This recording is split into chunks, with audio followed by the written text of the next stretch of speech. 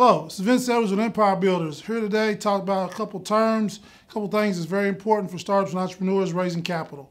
Today I want to talk about convertible note and a safe product. They're similar, but they're different. And I want to kind of define both of them for you and give you a little insight on what's the pros and cons of each one. A convertible note's a debt instrument. It's a loan with terms that include an interest rate and a payoff date. One of the big differences between this and a normal loan, though, is there are not usually monthly payments made. It's one big payment made at the end at the payoff date, exercise date, basically. And that is also the date which the loan has other terms that kick into place. That is what really makes it different and why startups use this particular vehicle to raise capitals, because one, they don't make payments, but two, for investors, at the expiration date or before, there are terms that define that money can be then converted to equity into the company. So there are usually issues around the different additional conditions that are standard with convertible notes. Typically, again, they have an interest payment. There's also typically a discount into the next equity round. What that means is, if, for example, you loan some money, $1 million in a convertible note, when you convert, you get the compounded interest added onto that, and typically you would then be able to get more equity into the company because it'd be at a discounted valuation versus someone who was now just investing in that equity round. So there's a couple factors there that allow you to really get a big benefit when it converts to equity for giving that money up front and taking a risk that this company may or may not get to that further equity round. Typically they do, not always. There are also conditions in case something happens with the company, but the good thing about this, it is a loan, so it has to be dealt with. So at some point, either the loan has to be extended if that equity raise hasn't come about, or it has to be paid off, including the interest, or it's treated as any other debt that could be, that debt could then the company be forced to pay that debt some way, somehow. The other thing that's very similar to a convertible note that's gotten very popular, that was created at Y Combinator, I'm guessing about 5 years ago now. It's called a SAFE, which is a simple agreement for future equity. This is a contract where money is given for future equity. It is not a debt instrument. Let me just repeat that again. It is not a debt instrument. It has the same characteristics of a convertible note.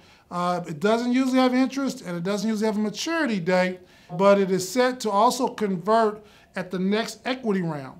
Now, for both of these entities, in case there's an exit, which means the company is bought, it goes public, or some other thing, at that time, they would also convert to equity at a predetermined amount, predetermined thing, or at the discount that it was established from what someone's going to pay. But typically, they're going to get that big discount into the sale of the company as far as what share is being paid for shares. So they have terms that will identify how it converts to equity at that time built into the contract on the convertible note or the SAFE. So there are terms to deal with an exit price per share on that.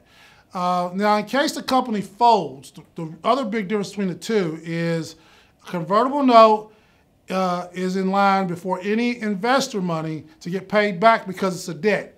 Well, if a company was to fold, it's like a bankruptcy or any other company that goes out of business, the debtors are taken care of before the investors. So that's one big advantage of a convertible note.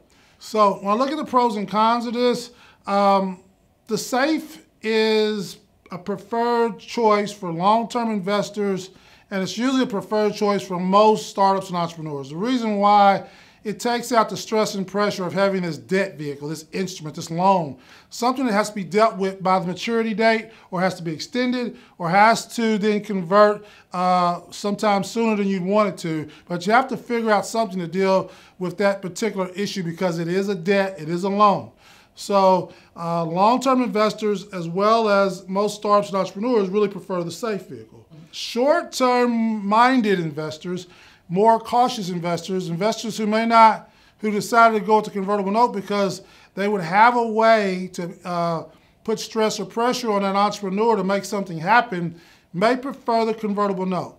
And also it has that big, at the end, if something happens, they get in line first. So that's one of the reasons some investors, or a couple of reasons why some investors would prefer the convertible note to the SAFE product, is it gets in line first in case they don't have a lot of confidence the company will make it all the way to a full maturity date, to an exit, a real exit.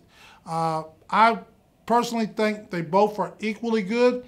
Again, if you want to have feel a little bit more better about your investment, as far as the security of it, convertible notes better. If you're a long-term investor who invests in many startups and entrepreneurs, you're probably going to prefer a SAFE product because it's less headache for you. You don't have to deal with renegotiation. You don't have to deal with it being a loan. You don't have to deal with a lot of those other issues as dealing with those particular sides of the issue. And you still get the same overall protections, and it's still going to convert with the same terms as a convertible note, the SAFE will. So long-term investors who are not stressed out about their investment knows that they invest in multiple businesses. They've learned to really like the SAFE product also. Again, it's all about your temperament and how you feel as an investor, but typically the SAFE is a better vehicle for the entrepreneur and the startup. Any more questions, just contact us at Empire Builders, or you can always consult your local securities attorney and get more information on these products right here. Again, we hope to just keep guiding you and giving you information for our startups and entrepreneurs to help you become the best prepared out there to raise capital and build your own empires. Thanks, hit subscribe, and check out other videos.